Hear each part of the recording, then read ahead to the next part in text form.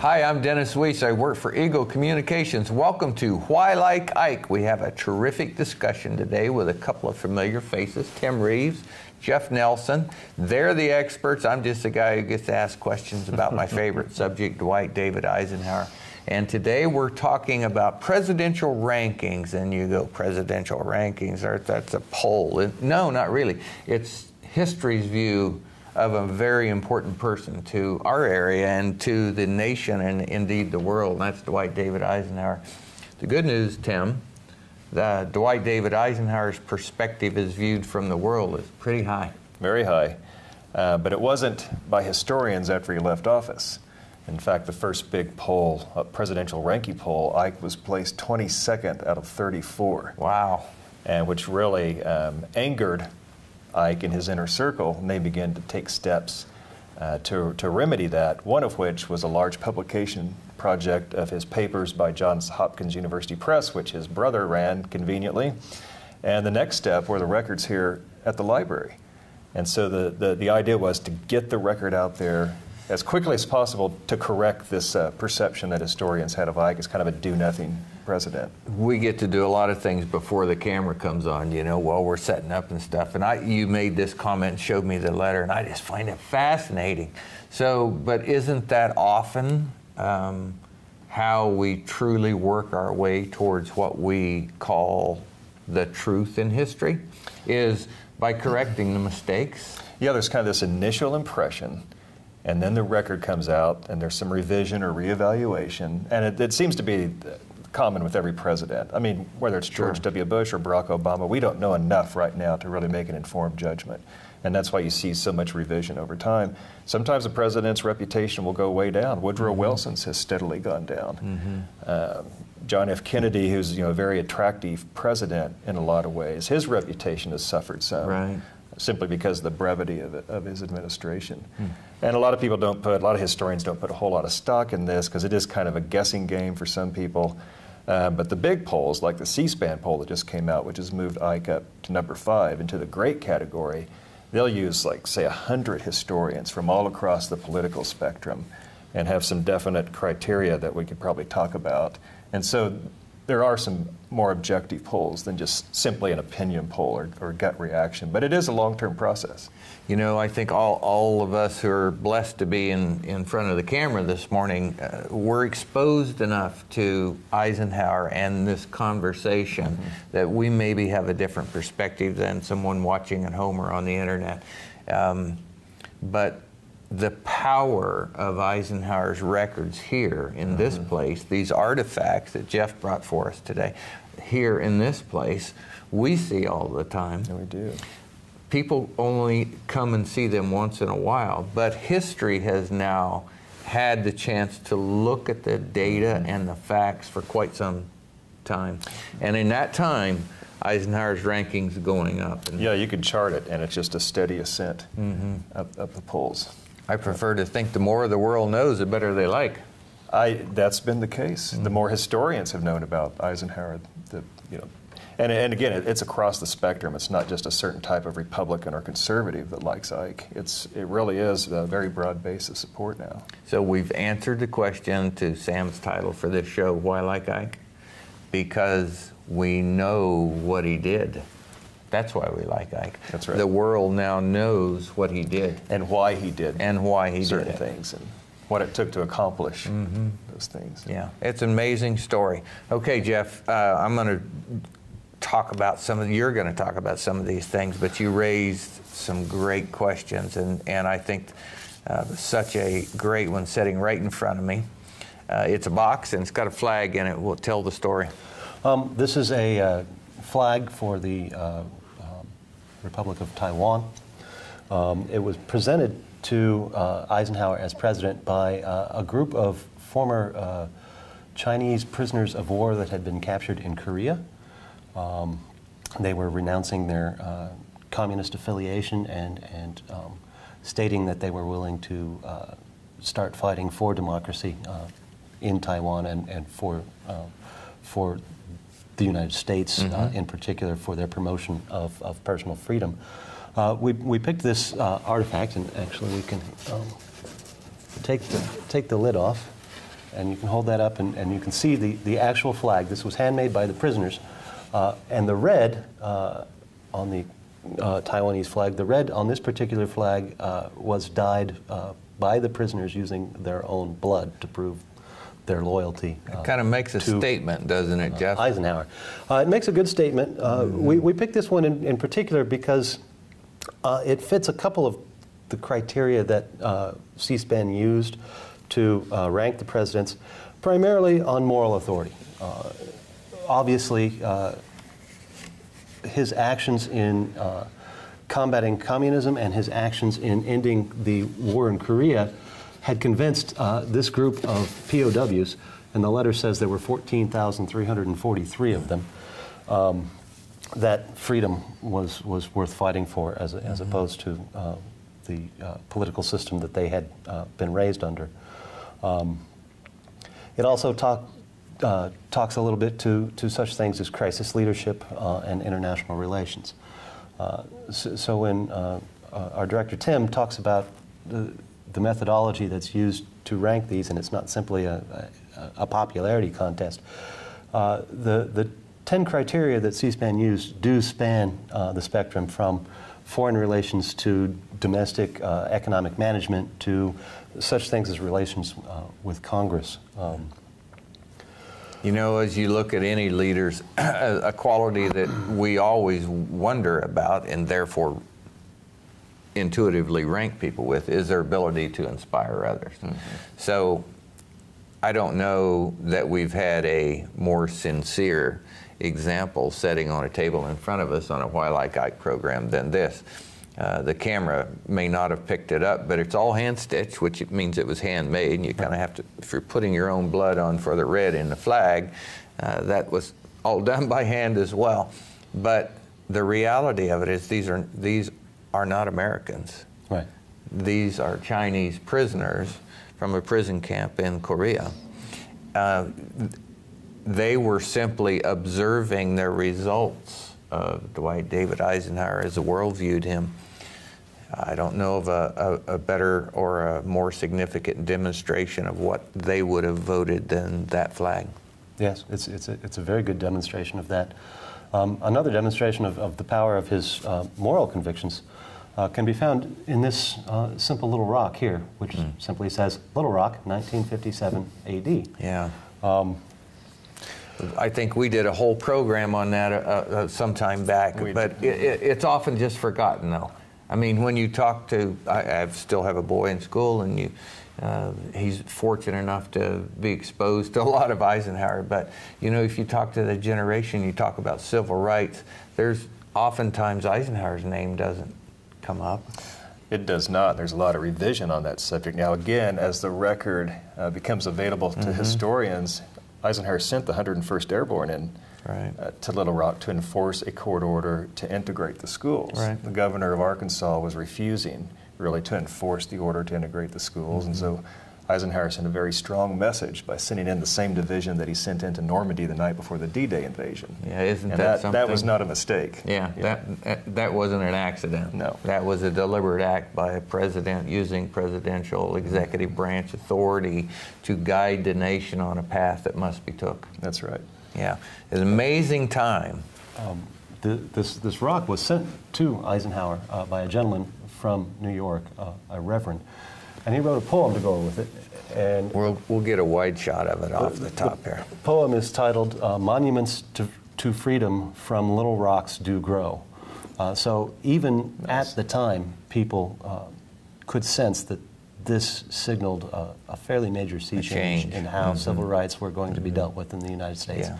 And within a decade or two, we were starting to see some major changes in civil rights legislation. Eisenhower also was effective dealing with the economy and infrastructure. His most famous infrastructure project is the interstate highway system. I-70 is part of the Eisenhower Interstate Highway. He also participated with the Queen of England in getting the St. Lawrence Seaway built, which is a huge economic help for both the U.S. and Canada. And it's a beautiful day trip, too, I got to tell you.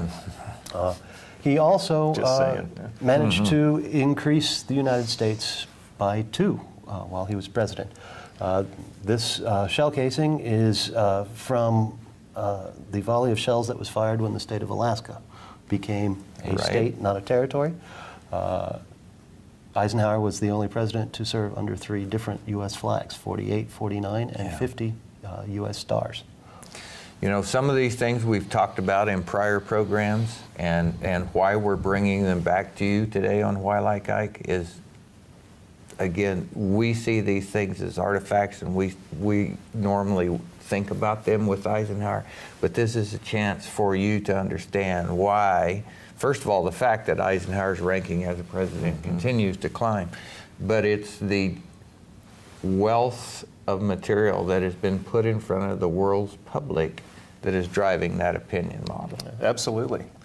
And you really started to see that reputation change in the early 70s, again, as more and more records in Abilene became available to researchers. And it has been a very steady climb. And again, now he's in that category that historians consider great presidents. And same company as Lincoln and Washington, 2 of his heroes. And so it's a major accomplishment for Ike's legacy that it's now seen in that light. And we're happy to be the ones to provide the material historians need to make those assessments. So the letter you let me read a while ago has some interesting names. Oh, it really does. When that first New York Times poll came out in 1962 that ranked Ike only 22nd out of 34 presidents, his son John, who was a very staunch defender of his father's reputation, wrote an angry letter to a friend of his talking about it and how it was almost like a conspiracy of these Harvard professors who thought more about personality than they did about the actual record of an administration. And as you saw in the letter, John refers to, says he agrees with Napoleon that history is agreed fiction. And that's how he interpreted this, that initial take on his father, that it was an agreed fiction because it really wasn't based on the fact of the records. Let's flesh that out. Napoleon said that. Napoleon said that. There were no presidential libraries around during Napoleon's day. There were not. One. Records in Alexandria were accessible to a handful of human beings. True. Which is why history was, as described by Napoleon, and agreed to, fantasy was the word? Agreed fiction. A fiction. So, agreed fiction. Okay. So agreed fiction means I tell a story and Sam agrees to it. And she tells somebody, and that's agreed fiction. When you have the records, when you have the artifacts, when you have my always most impressive thing here, you won't get to see probably, are rows and rows and rows of after-action reports from World War II. Row upon row upon row upon row. Handwritten many times, facts of that conflict. When you have facts, it removes the need to agree on fiction. You have the truth. And what's interesting, going back to Napoleon, archives as we know them now as records of governments began around that time. Right. And so it wasn't until the mid to late 19th century that historians had access to the records of their governments, and that's why history became more objective and less of an agreed fiction, although, as you said, there is still some of that.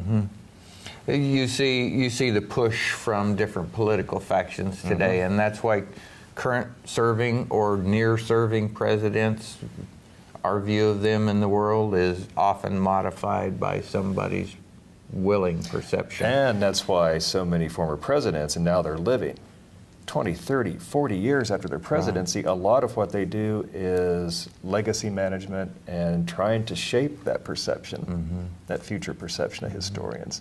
And so it is an interesting battle, and it is political on their part too. So a president's reputation when they immediately leave office is just, probably not worth a whole lot in terms of how historically that person will be viewed, for better or worse.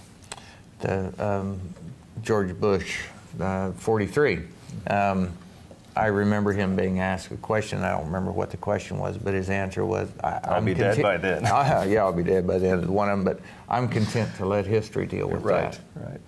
I thought that was an amazing confidence being expressed, and the confidence is not in himself necessarily. The confidence is that history in the modern era, all will be revealed about your presidency in one day. Eisenhower had the same attitude. Yeah, amazing. Someday they'll know. Can't control it now, but someday they'll know. Yeah. Yeah. Okay. What haven't we talked about on how they rank the think criterion? Jeff mentioned it shortly. So what haven't we talked about? Yeah, there's a number of things. His administrative skills, and that's actually one of the things Eisenhower was criticized for in office. They thought that, well, he's this general, he just delegates everything to his staff, but doesn't really do the hard work. And he did try to cultivate that perception as well. But then the records came out and showed that Eisenhower liked to operate by what he called the hidden hand, and that he may have a subordinate do something, but then that also deflects blame from President Eisenhower. And so he would have his Secretary of State, John Foster Dulles, make the unpopular statement.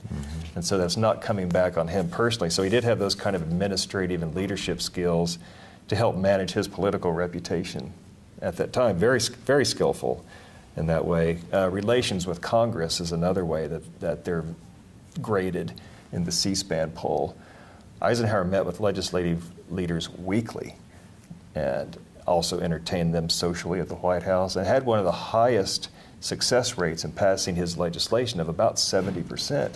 And that was with having an opposition Congress for 6 to 8 years that he was president. So he was very skillful. You know, Eisenhower was so good at face-to-face relationships and in building consensus, as he did during World War II. And so he applied that politically as well. The vision is a big one, and you know, he knew long-term that projects like the interstate or the St. Lawrence Seaway were vital to the country's economic success. I think the greatest example is during World War II, towards the end of the war, when he toured one of the death camps, concentration camps, and he said, we have to document this now because people in the future will try to deny that it ever happened. He was exactly right. And so a lot of the record we have of those camps being liberated is because Eisenhower requested that journalists and members of Congress. So he really had that foresight. That's obviously, I think I've said this before, but I'll say it again because new people watch all the time. His statement was, I came here today because I wanted to be able to say that I saw these things. In case someone tries to say it never happened. Yeah, like, no, it wasn't some sergeant who wrote a report. Right. I was here to see these things. He put his personal credibility, great thing for a leader, put your personal credibility in between you and the issue. And he was, again, that's one of his talents. He could see the long game, how things are going to play out over a very long historical epic, whether it's infrastructure, whether it's, you know, something controversial like whether, you know, the Holocaust or some other historical event even happened. He had that kind of wisdom. We've made a number of programs about, and always have said relevance, relevance, relevance. So, you know, if you look at the topic today, Eisenhower's ranking over time as a president, relevance certainly is part of that game. Even if people thought he was a great guy and a great president, if he was not relevant to the issues at the time the poll is taken, it would push those rankings down because, oh, he was great at this, but that doesn't mean anything. Right, other me. things become more salient. Right. And that's why these polls tend to have some peaks and valleys. But his has been, even with the peaks and valleys, a very steady climb. Yeah, but it also, Dave gave me the 2-minute mark, but you know, we see researchers here, we set a record almost every year. We do. The facts of Eisenhower are just proving relevancy in today's world. There's hardly any topic that's in the news on any major network today that you can't come here and find wisdom about how it was handled, what was done, and how it turned out. So relevant. That's right. I mean, they're talking about, this major infrastructure bill. It'll be the largest since Dwight Eisenhower. Isn't that something? So, yeah. Okay, well, I had fun. You have fun, Jeff? Oh, yeah. Tim? Every day. Every day. It's a great day. Well, folks, we know that you will have appreciated the material the gentlemen presented today. I had a great time talking to them. I wish you a great day. I'm Dennis Weiss for Eagle Communications. Have a good day.